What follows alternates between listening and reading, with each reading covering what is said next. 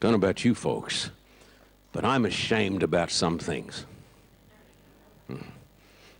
I'm ashamed of some things. Can I whisper this to you? I find it hard to whisper anyhow. But I'm ashamed of what the Supreme Court did. I'm ashamed about that. But I want you to know one thing. I'm not ashamed of Jesus Christ. I want you to take your Bibles, please, and come with me to the book of Romans. I'm so glad to see you, dear folks, today. Hey, I've got that lady back here. I figured she wasn't. Now, the people who are watching at home don't know what we're talking about. But we got a lady in this audience who is mightily anointed. In fact, she is so good, I think if it wasn't the Sabbath, I'd give her a job offer. Just to come with me on my campaigns and to say all those hallelujahs. Because you know what it does? It makes you... She's ready to go. Okay. Goodness me. I just hope my heart is good enough to take the stimulation she's starting to give now. Romans... Folks, folks, I want to tell you all something. You know what? Can I tell you all something? Just wondering what you had for dinner, lunch. But can I tell you something? It's all right to laugh in church. We're all happy. Didn't you hear what Danny said? We're all happy. Okay, look at this text. And I don't call him Donnie at all. You know, you're talking this morning saying I call him Donnie? I call him Danny. So you know what the problem is? It's not my accent at all. It's his ears. Doesn't hear it properly. All right, let's get to the text, folks, or else we're never going to get out of here. Romans 1 and verse 16. Now, I'm ashamed of many things, but here it is, though. Romans 1, 16, 17. I'm not ashamed of the gospel, because it is the power of God for the salvation of everyone who believes, first for the Jew, then for the Gentile. For in the gospel, righteousness from God is revealed, a righteousness that is by faith from first to last, just as it is written, the righteous will live by faith. Folks, I just say amen to that, because of what my eyes have seen.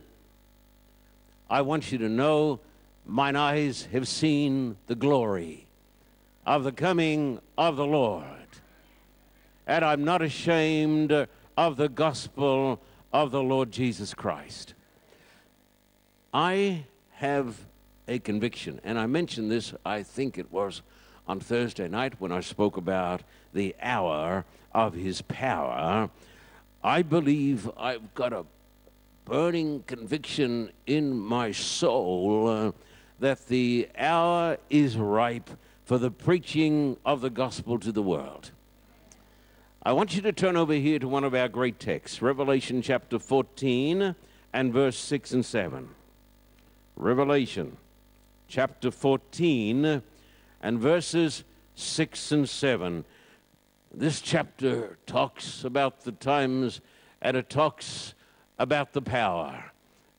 Revelation chapter 14 and verse 6 and 7. Then I saw another angel flying in mid-air, and he had the eternal gospel to proclaim to those who live on the earth, to every nation, tribe, language, and people. He said in a loud voice, fear God and give him glory, because the hour of his judgment has come. Worship him who made the heavens, the earth, the sea, and the springs of water. The Bible says in this text, it says, the hour of his judgment is come. It's come. It is here now. This is really a prophecy, But the Bible tells us that the time would come in the history of the human race when a message would go out around the world. The hour of his judgment is come. It is now. Let me simply go through a little of some of the great signs. I mentioned these on Thursday night. Let me say it again. Number one, the coming financial earthquake. We know that this great country that was raised up by God to be a bastion of freedom for the world, we know this great country through gross irresponsibility. Hear what I said? Gross irresponsibility has a debt now approaching $19,000 billion, 19 trillion. Other economists say, no, it is not true. If the people were told the truth by their leaders, they would know that the debt of the United States is more like $180 trillion. Can you not understand now why commentators are coming on television and they're doing ads and they're saying, buy silver, buy gold, buy property, because they say we are coming to the end of civilization as we understand it. Sign number two, the destruction of the earth. The Bible says Jesus will come at that period in Earth's history and will destroy those who are destroying the earth. Even now, as I speak, planet Earth is so sick that planet Earth is running a fever. It is a sign that we've come to the hour of God's judgment.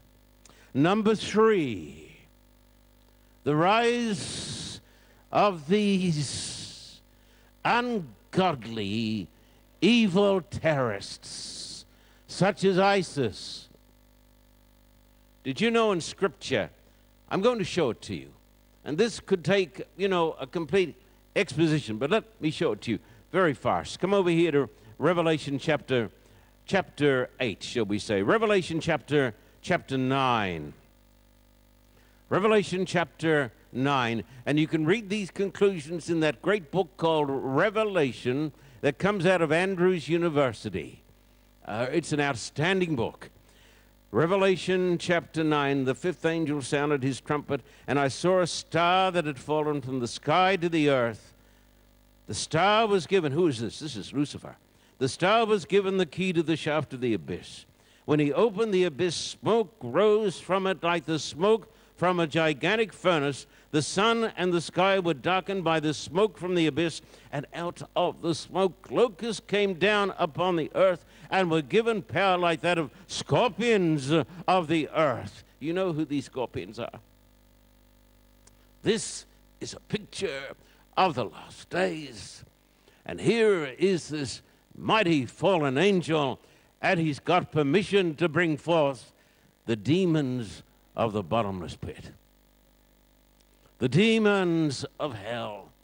When I turn on television and I see these people in the name of their God murdering Christians, chopping off their heads, murdering their fellow Muslims, it is a time mentioned in the Scriptures that the hour of his judgment has come. And then I could talk at length, and I'm going to do so a little bit today, about the gospel explosion. I am not a pessimist because of what my eyes have seen. Jesus said, this gospel of the kingdom is going to be preached in the whole wide world. Nothing can stop it, my friend. You can't stop the tide from coming in. You can have evil people and even so-called good people who try to stop this gospel explosion. And you can have all the politics in the world and in the church that try to stop the tide of God's grace coming in, but you can't stop it.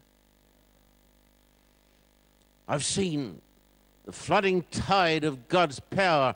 I've seen it in China. I've seen it there with the pastors, young women, one young woman pastoring a church of 20,000. That's more than any one of our churches here in the United States. I've seen young men in Russia. I've seen them in Africa. I've seen the Spirit of God coming down upon the people of God. I have seen the latter rain. And therefore, I say to you, we are living in the time of the judgment hour. The hour of his judgment is come, and a message goes forth to the world. Would you come back now, please, to the book of Romans? As you know, I'm just an old-fashioned Bible preacher, and I use the Bible lots because the power is not in the preacher, the power is in the Word. Romans chapter 1 and verse 14 and onwards, my dear friends. Paul said, I'm obligated. King James Version says, what does it say in the KJV? I'm a debtor. Sounds even better in the KJV. King James Version. I am a debtor, both to Greeks and non-Greeks, both to the wise and the foolish. That's the first phrase. I am a debtor. Because Christ has died for me, I have an obligation. I'm a debtor to every person. I can't stay home. I can't retire. I can't go and sit on the beach in Australia because I'm a debtor. I'm a debtor to the Russians. I'm a debtor to Julia. I'm a debtor. And so are you, my friend. We have an eternal debt. I'm a debtor. That is why, verse 15, that is why I am so eager. I am a debtor. And I am ready. I am so eager to preach the gospel also to you who are at Rome. And the third point is, I am not ashamed of the gospel, because it is the power of God for the salvation of everyone who believes, first for the Jew, then for the Gentile. For in the gospel of righteousness from God is revealed, a righteousness that is by faith from first to last, just as it is written, the righteous will live by faith. Will you think for a moment of the gospel? What is the gospel? The gospel is not about you, it's about Christ. It's the good news of Christ. Ellen White made a great statement. She said, hanging on the cross was the gospel.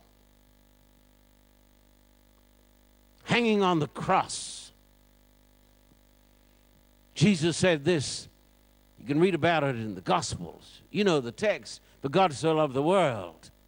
But he also said in that same passage that contains the world's most famous text, for God so loved the world, he said, as Moses lifted up the serpent in the wilderness. What a strange figure of speech. Why would God say this? As Moses lifted up the snake in the wilderness. Why didn't he say, as Moses lifted up the lamb? We can sort of relate to that, can't we? As Moses lifted up the lamb, but he doesn't say that. He says, as Moses lifted up the snake, the serpent. What does it mean? The snake, the symbol of sin, the symbol of the curse of God, the symbol of lostness. When Christ was lifted up between heaven and earth, he became, in the sight of God, the greatest sinner who had ever lived, even though he was the most sinless. And the sin of the world, my sin, what is God like? What is this God like? What is the Creator like? He said, Jesus, if you've seen me, you've seen the Father. What is he like? Hanging on the cross was God. You say, God doesn't understand my pain. Yes, he does.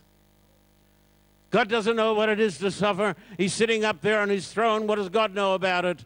As I said to the Russians, you think God doesn't care. God cares because on the cross, he tasted all the pain, all the sorrow. He tasted the anguish of the atheist when he's dying. He tasted the lostness of the soul who has turned away from God. He tasted the pain of cancer and heart disease.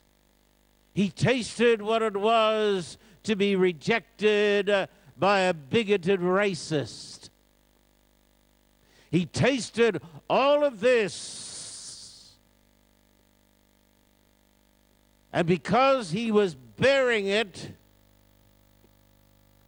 he tasted the vengeance of a holy God as the serpent. Can you see that? He tasted it. He tasted it. On the cross, he was like the serpent. That's what it says. Jesus said, as the serpent was lifted up in the wilderness, he became sin for us, even though he knew no sin. That is why I was able to turn to vast audiences in Russia, where I had the privilege over the period of time I was there to preach to more than 3 million Russians. And I could say to them, atheists and communists and Marxists and members of the KGB, I say this humbly, please understand, I say this to the glory of God. I was twice invited by the KGB to preach to them. The KGB chief came to me, General Vladimir, and he put his hand on his heart and he said, Pastor Carter, don't forget us, we too have souls. People say you can't reach those people, they're too bad. No, they're sinners, the same as us, and a lot easier to reach on many occasions than the people who go to church. Because they feel their need. Don't forget us. Don't forget us. And when I preached to the Russians, I said, Marxism said, you are an animal. That's all you are. Because of the doctrine of evolution, you're simply an animal. Most likely, you're not even an animal. You're only a machine. You're only a thing. As Darwin taught, you're only the product, wait for this, you're only the product of time plus matter plus chance. That's all you are. You're the product of time plus matter plus chance. That's what the communists taught them. I stood before them, and because of Calvary, I was able to say to them, you are not an animal. You are not a machine. You are a child of God. Do you want to know how important you are? The God who made the stars, we now know how many galaxies there are. 200 billion galaxies. 200 billion. Each galaxy is composed of about 200 billion blazing suns. And the God who made this, the God who flung the stars in space, can we ever, ever, ever get this into our tiny little minds that the God who made this almost infinite universe was nailed to a cross? So I said to them, what is God like? You feel that you're not loved? He would have done this for one person. I made an appeal to the KGB, 1,000 officers standing there. Quite amazing. You've seen in the movies those big black cars that they drive. They sent some cars around to pick up my team and pick up me. I say this to the glory of God. Let it be to the glory of God. We've got nothing to boast about. Without the grace of God, you know what we are? We are animated mud on the way to dust. You hear this? We're animated mud on the way to dust, except for Calvary. And I spoke about these things to the KGB. And I made an appeal.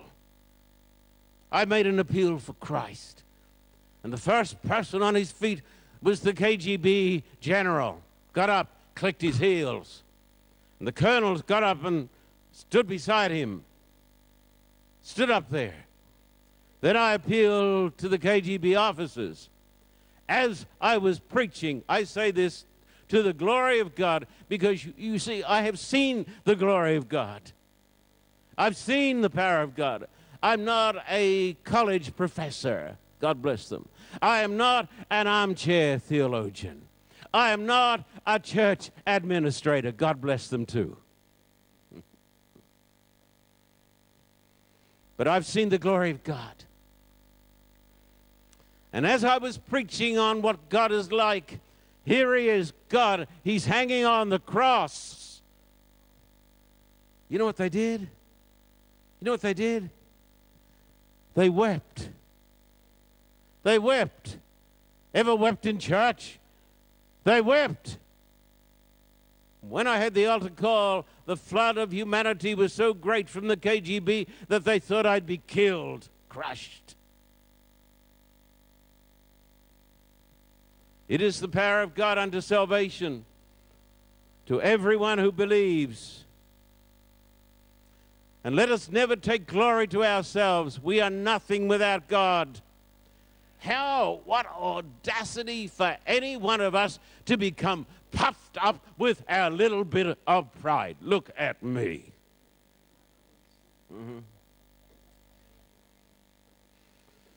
Without the grace of God, we are animated mud on the way to dust. But by the grace of God, because of Calvary, you are not an animal. You are not a machine. You are a child of God. And God loves you. Let me tell you about something that happened after we went to Russia. I was invited to go to Ukraine, to the great city of Kiev. This amazing story. People say, you making up these stories. No, there are lots of stuff I can't tell you because it is too sensitive. So I'm leaving out a lot. A quarter is only ever being told. But when we were planning to go to Kiev, this big city, the capital of Ukraine, the Archbishop of the great Orthodox Church said this, because we put out our advertising. Now, I say this humbly. I guess I better talk softly. He said, John Carter will come and preach in this city over my dead body. I wouldn't want to say anything like that. We'd hired a great theater that would seat, with people standing, at least 12,000. And he said it publicly, he said it in the cathedral, he said it on television. John Carter will preach here only over my dead body. A few days before we arrived in the city and got off the plane, he was struck down. A young man in the prime of life. His followers said, we're going to bury him in the National Cathedral. The Ukrainian government said, no, not after what he said. They said, bury him on the sidewalk. The priests took up the crosses and they went out and they battled with the militia in the streets of Kiev and turned the streets red with blood. That's when we arrived.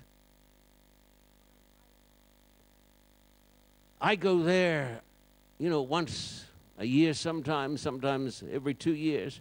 And I go to the cathedral. And outside the cathedral is a coffin on the sidewalk.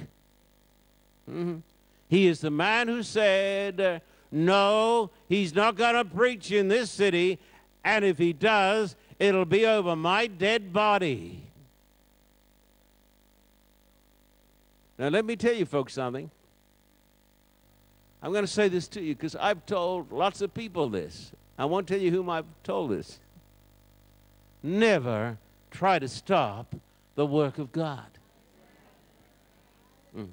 Don't say, this is not going to happen because it's going to interfere with our little program. Let God be God.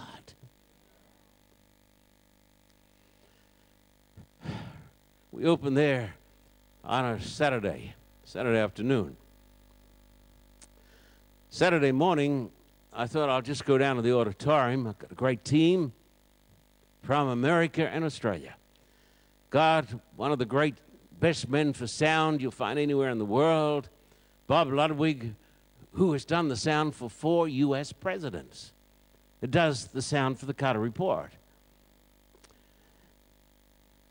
And so I went down to the auditorium at about 9 in the morning. 6,000 people there outside. I thought, well, it's looking good. We open in 6 hours' time.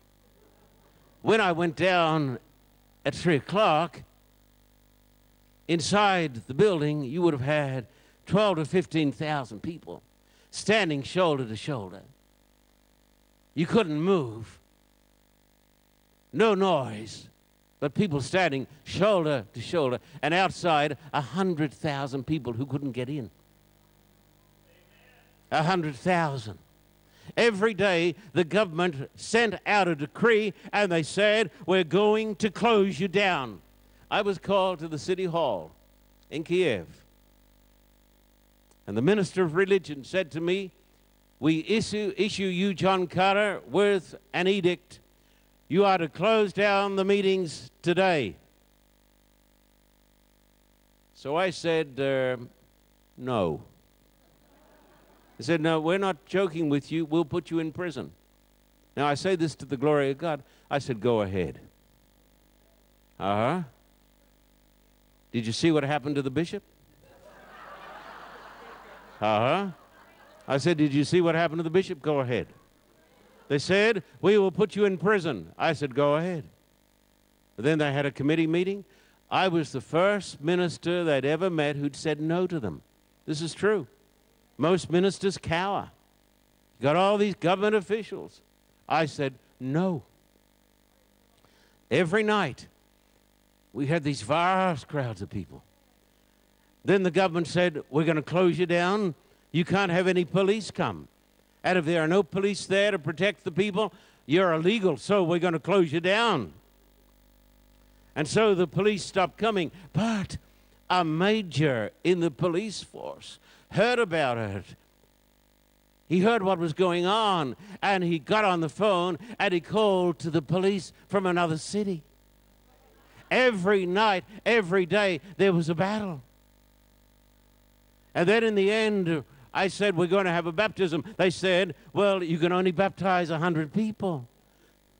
I said, remember the bishop. They said, 100 people. They said, you can't get buses. So they told all of the bus companies in Kiev, you cannot rent buses to these Adventist Christians. But people heard about it. And bus companies from all over Ukraine sent their buses. And we had a baptism in the Dnieper River, the largest baptism in 1,000 years. Glory be to God. 3,500 souls baptized in the waters of the Dnieper River. Can't you see I'm full of courage?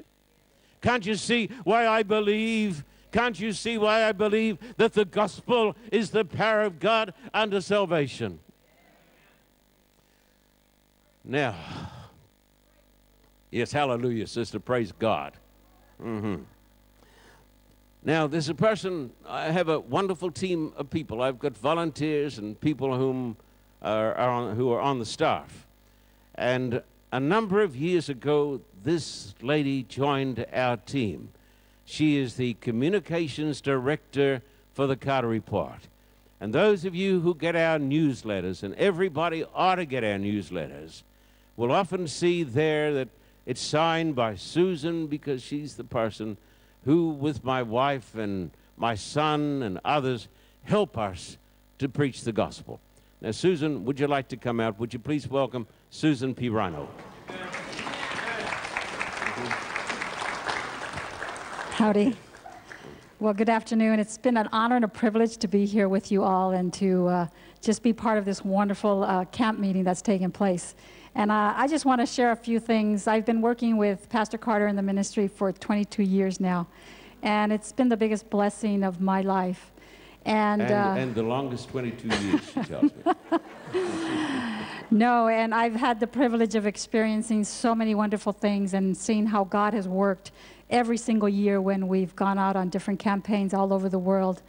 But a little selfishly, I will say the best experience that I've had is when I came to know the Lord, and that was through this ministry as well. Pastor Carter had a campaign which he held in Los Angeles back in 1990, and I had grown up in the church, and unfortunately around the age of 17 or 18 I decided that I didn't need to be in the church anymore, and I stopped attending church for many, many years. And I met my husband, I got married, and I had a couple of children. And when the children came into the picture, I knew that I needed to bring my children into church as well, because I had a mother who was always praying for me.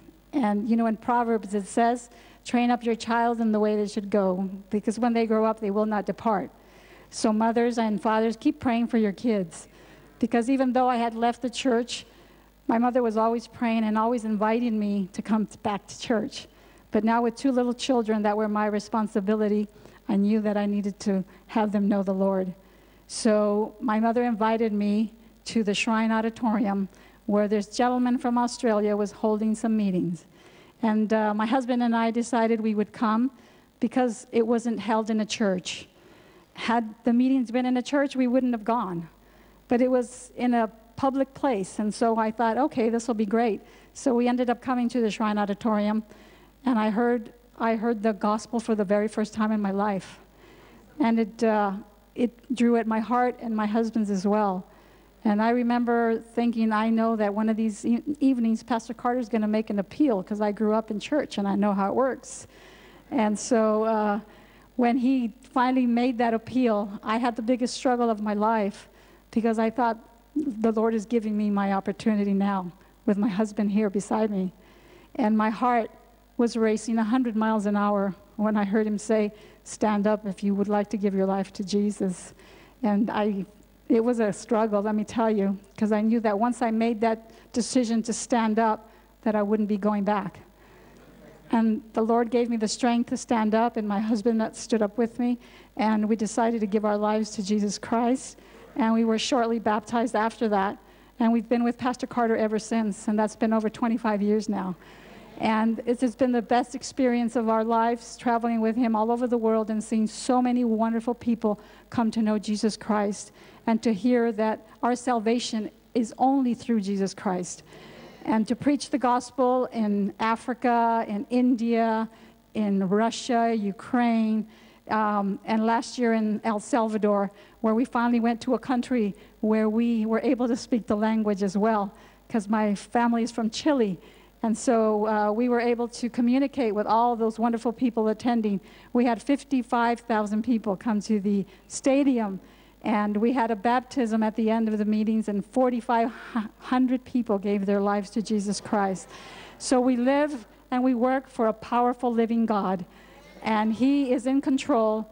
And I just want to say thank you for being with us. Thank you for your prayers. Thank you for standing with us and supporting us, because we have a great work to do. And time is coming to a quick end. And so God is giving us this last opportunity to keep proclaiming the gospel and to keep allowing people to come and know him and to have a place in the kingdom with us all. So God bless you all, and thank you so much for the opportunity to be here and to share our wonderful stories with you, and to together as we continue doing this work. God bless, and thank you for the privilege, Pastor Carter, of being part of your team. Susie, thank you. Thank you. Thank you.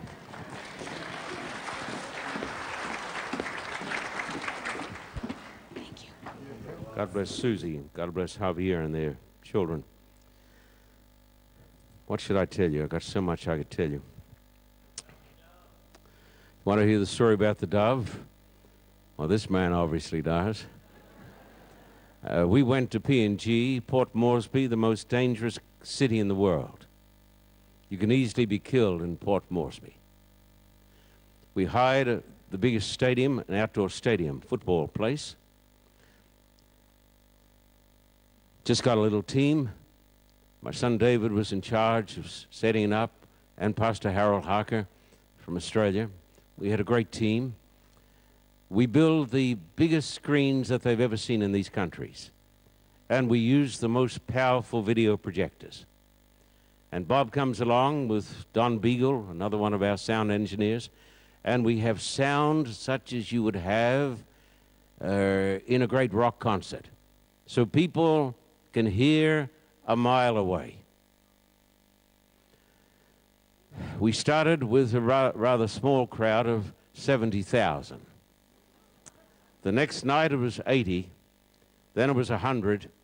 Then the newspaper said, these are the biggest crowds in the history of the South Pacific, 130,000. As we came towards the end, we had 150,000. Let me tell you what happened, though. We had to throw it into the hands of God.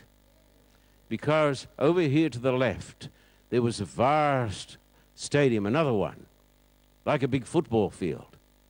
And so they said, what are we going to do? I said, build another giant screen. We've got another giant video projector.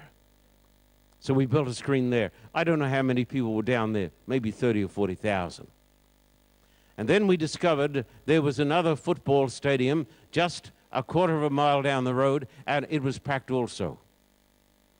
So possibly we had 200,000 people. You think it's easy? No, I was preaching to people, many of them, who had hard hearts. And when I'd make an appeal, I had to work hard, pray hard. Lord, I'm not getting through to these people. Help me, Jesus. And when I'm making an appeal, I usually stop and I say it out loud. Lord, I can't do any more. I pass the meeting into your hands. Now, Lord, I'm going to step back. And I'll just stop and I'll say, now, Lord, talk to their hearts. But as we came towards the end of the series and the people were resisting, after the meeting one night, my young pastors from PNG, Papua New Guinea, they came to me and they said, Pastor Carter, the church members are astounded. A great white dove flew over the audience. I said, I never saw it. They said, we didn't either, but our church members say, God is visiting his people. I never saw this. But the next night, we had a vast audience. Have you seen an audience as far as the eye can see? It doesn't end. And I was at the back behind, I have these giant blackboards, and I write on these blackboards, and I have these giant screens. And I was out the back, and I was talking to some of the government ministers. The campaign didn't move the city, it moved the nation. The ministers of the government, the parliamentarians, came to the meeting one night, and I said, what are you doing here? They said, we've come to be blessed. Would you put your hands upon us? So they came up the front, and we, in the name of Jesus, put our hands upon them and called them to be good people, to be honest and above corruption, and to uphold Christ in their work. So I was talking to the Minister of Justice. He said, the Prime Minister is coming to see you. He wants your prayers. He knows what is happening here. And the Prime Minister wants your prayers. and he wants you to pray for the cabinet. And this happened later. So I was talking to him out the back. And then I heard, my brother, the sound of many waters, like the roar of many waters mentioned in the Bible. Now, I have a great singer whose name is Willie G. Some of you folks will remember Little Willie from the Midnighters. Not in your church, obviously. A famous group used to sing around the world. They were not a Christian group. That this man now is a born-again Christian, and he was standing out the front, and only as Willie can sing, he was holding the audience in the hollow of his hands. And then, as I came out and looked, Willie was pointing up to the heavens, and the people were standing to their feet, their hands up. All the people standing to their feet, pointing to the heavens. What a sight. 150,000 people with their hands up. And there she came, this great white dove that has never been seen before in that part of the world. It doesn't live there. And it came over the audience, and as it came over the audience, I looked up, and the dove flashed over my head. That night when I went out to make an appeal, let me tell you what happened. I made an appeal in the name of Jesus. And I said, God has visited us. He's come here. God has visited his people. He's come here tonight. Don't despise these things. We don't go by signs and wonders. We go by the word of God. But sometimes God in his infinite mercy and power sends us signs and wonders. As I made that appeal that night, I guess 50 or 60,000 people came forward in the altar call. Just a flood of humanity, people with their hands raised, begging God for prayer. They came from across this side here. They came in a flood from that part of the stadium, outside the stadium. Just the other day, I got a letter from one of the leaders of the gangs. He told me, you are not aware of this, but all of the gang leaders were in your meetings. Murderers and rapists. Do you think I was scared? No, I wasn't scared. Do you think my life was in danger? My life was not in danger, because God was there. And God restrained those gang members. And those gang members, and you know what I'd like to say it to the President of the United States. There's an answer to violence in America. There's an answer to all of these killings. There's an answer to Ferguson. There's an answer to all of these cities. And I'm going to tell you what it is. It's not more government, it's more Jesus Christ. What America needs, I'm telling you, we don't need more politicians, and we don't need more legislation, and we don't need more lectures. We need preachers filled with the Holy Spirit, preaching to our young white men and our young black men. That's what we need. And this gang leader wrote me this letter. He said, Pastor Carter, I was the leader of a gang. We were murderers and rapists. And he said, I am now a member of the church. I was baptized after you left. Thousands have been baptized. And he said, I had my cell phone there that night. And he said, I was recording the music. And he said, I'm sending you what the cell phone recorded. He said, it comes on at such and such a time. So he sent it to me. And I looked at it on my iPad from his cell phone. And there she came, this great white dove. We had a baptism down at the beach. Thousands baptized in the ocean. On that Sabbath morning, it was our privilege to baptize 3,000 people out in the ocean. But as we were having the baptism, people came to us later and they said, did you see did you see? I said, what? I saw the people. I was pretty busy. They said, the white dove came in again from the horizon, and it came in low over the ocean, and it came over the people. Now you can say to me, you know, that's just a bird. But nobody else in PNG had seen such a bird. It came at the right time. There are people I cannot forget. Dr. Julia Ukana, support her. Support 3ABN. Julia, the Chernobyl pastor, the young pastor who came from Chernobyl, with a busload of people from Chernobyl, the most dangerous place in the world. I said, Pastor, you're a young man. If you stay there, the radiation is going to kill you. He said, how can I leave them? How can I leave them? He said, these are my people. How can I forget him? Paul the prisoner. Whenever I go to Moscow, I expect to be there in a couple of months. Paul the prisoner, betrayed by a church member in the days of the communists, betrayed by a church member. They put him in prison because he was a preacher of the gospel, and they put him in a refrigerator cell. So they froze him. Then they'd take him out and warm him up, put him back in. His teeth fell out.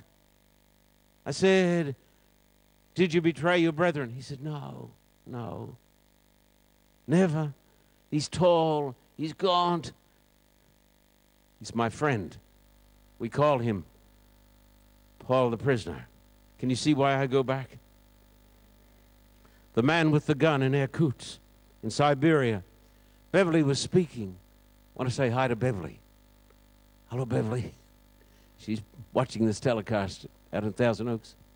She was speaking, but a young man came to get after me with a gun. He worked in the special forces, the Russian special forces. Don't mess with them. He came with a gun, but he came drunk, and he came to do me in. But Beverly was talking. Then as he came up on the stage, I sat behind Beverly. The security people rushed, and they took him down.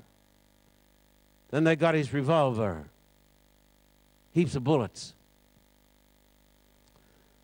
The Russian officials came and said to me, we're going to put him in prison until he rots. He'll never get out. I said, forgive him. What? Forgive him. I said, because Christ forgave him, as he'll forgive you. The KGB people said to me, we've never heard of a God like this. We forgive him. He came back to the meetings as my bodyguard. And as I made an appeal for Christ, the next night, his hand was raised. He came down the front. I hugged him. My friend, what a day it's going to be when we see all these people in glory. I'm not ashamed of the gospel. Mine eyes have seen the glory of the coming of the Lord. I thank you, Lord. I want to pray for you. Would you close your eyes? Dear Father, take these wonderful, beautiful people here at 3ABN. Thank you for Danny Shelton and his team. Bless 3ABN. Thank you for the miracles. And thank you for the power of the blood of Jesus. Thank you that Jesus saves. And thank you that soon and very soon we're going to see the King. Thank you, Lord. Thank you. In Jesus' name, amen.